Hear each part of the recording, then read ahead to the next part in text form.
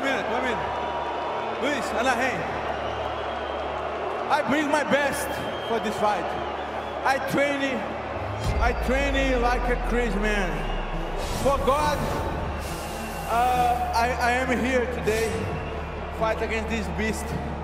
Your Romero is a real beast. Look, I just come here to make one thing, take my belt. I will be waiting for Adesanya, skinny claw Adesanya against Whittaker. And after this fight, I want my chance to prove I am their champion. Those who follow the martial arts world know Paulo Costa as a former undefeated MMA fighter, with incredible physical form and mind-blowing success at the age of 31. But as you know, behind the personality of almost every fighter there are a lot of difficulties, and Paulo in this sense is no exception. Hello fighters with MMA Iron channel. In this video I will talk about Paulo Costa's shocking fights in MMA, but before starting this video, do not forget to subscribe to the channel and put a like so that fans of the Brazilian can see this video. Brazil of the 90s, then very young Paulo Costa remembered this time a little differently, according to his mother. Although he was a very quiet and not conflicted guy, since the age of 7, Paulo constantly came home with a broken face. For some reason, his peers disliked him and regularly gave, as they say, blows to the head. In one of the interviews, his mother Maria Augusta told how once her son came home with a bloody head.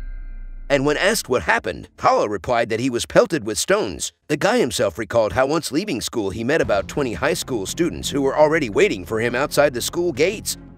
Recalled that he ran as fast as possible and running to the first supermarket he came across.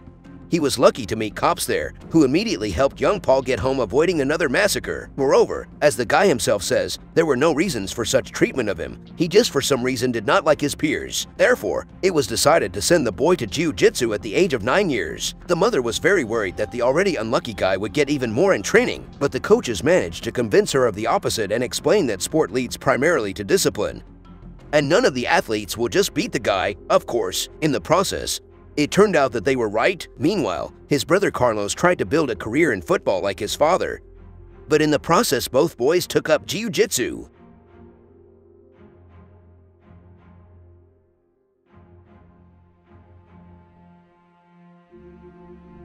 At the Honda Center Arena in Anaheim, the fight of the main card of the UFC 241 tournament ended, in which former middleweight title challenger Yoel Romero and undefeated Brazilian knockout Paulo Costa met.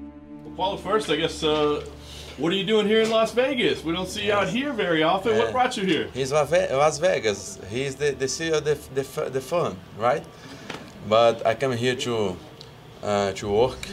I have some things to solve here, so I come here to solve these things and train too. Very nice. Just 2 days here. I leave tomorrow to Brazil to start my training. I keep my training here. I train workouts, I lift weights, but I need to go to Brazil to start my real camp, my martial arts camp, you know. Costa immediately began to press Romero to the net, trying to catch him with a blow, but the Cuban, thanks to non-standard technique, avoided damage well and sharply counterattacked in response. Both fighters had good chances in the first round. Each of them even managed to be knocked down. In the second round, Romero began to gradually seize the initiative, delivering more blows, while the Brazilian often stagnated and hit little, only tiredly going at his opponent. At the end of the second 5 minutes, Romero managed to take a takedown and control Costa on the canvas before the gong. The final round was held in the rack. The fighters exchanged heavy blows non-stop for all 5 minutes. Exhausted from fatigue, they responded with blow to blow and even found time to wriggle and entertain the assembled audience. It seemed that the Cuban still had much more than his opponent, but the judges decided otherwise. The court's decision was met with a disapproving roar. Paulo, congratulations on the win tonight. Can you just tell us how you feel after a fight like that? We saw you walking in a little bit gingerly. Thank you very much. Yeah, I feel very happy because I show for everybody around the world how tough guy I am. I beat Yoel Romero. For me, is one of the best fighters of the world, the most tough guy on this division after me now, of course. I beat him and I'm happy. That's it.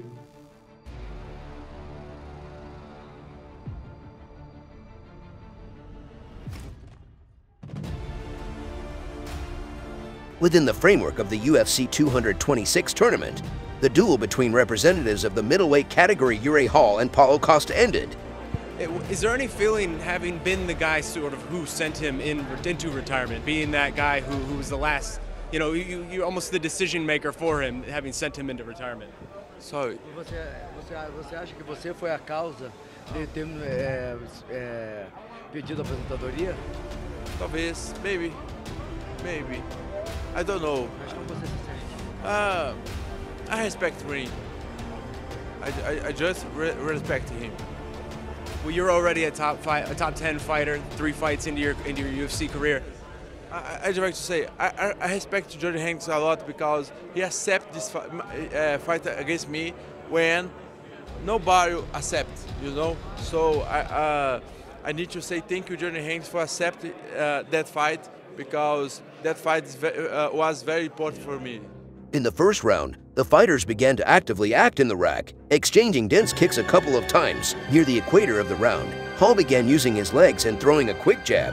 Then Costa took out Hall several times with a punch to the body and casually hit twice with a right cross. This was followed by a 1-minute break due to a blow to the groin from the Brazilian. Then the fighters were more active. Yuri started with his signature turntable and continued to get the opponent with an unpleasant jab.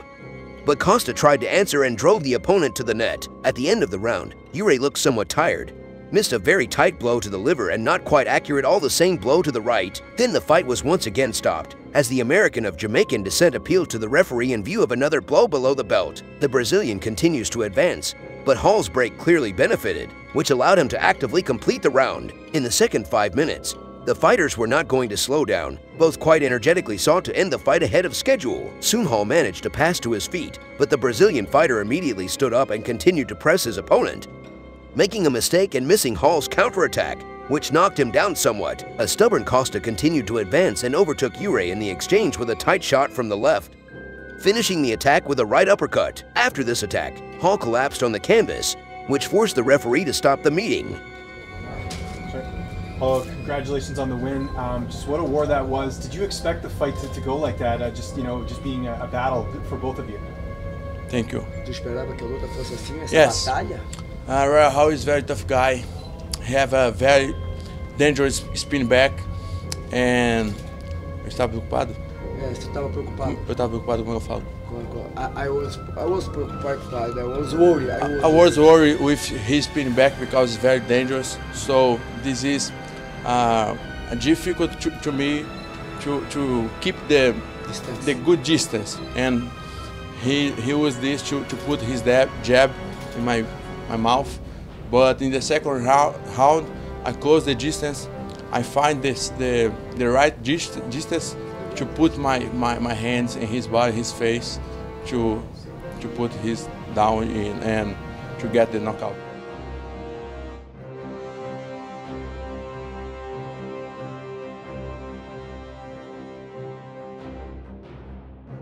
Paulo, fighting former champion in Johnny Hendricks, when they came to you with this name, what were your initial emotions?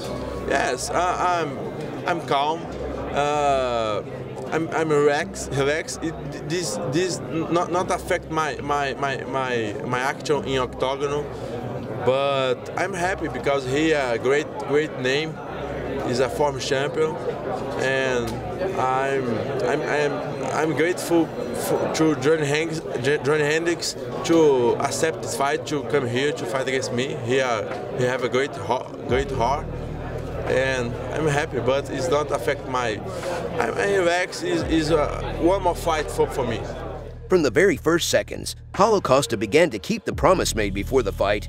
He rushed forward, attacked powerfully, and in every possible way showed a desire to end the fight as soon as possible. Hendricks contrasted the relics of the young fighter with technique and ingenuity. But after 1.5 minutes of the second round, the guns of the Costas found their target in Hendricks. Having endured several powerful hits, dropped to his knees. The referee stopped the fight, the victory of the Brazilian athlete by knockout. Thus, the Brazilian declared himself as a fighter who has championship ambitions. Congratulations. Would you say this is the greatest moment of your career thus far? Yes, of course, is the best moment of my career. Johnny Hendricks is the best name of my career, and I can do it. I can make a victory, and this is the best fight of my career, of course.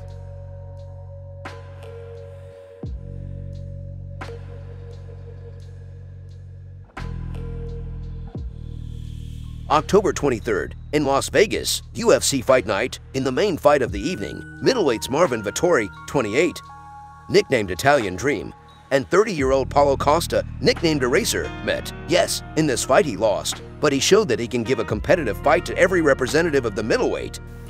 Yeah.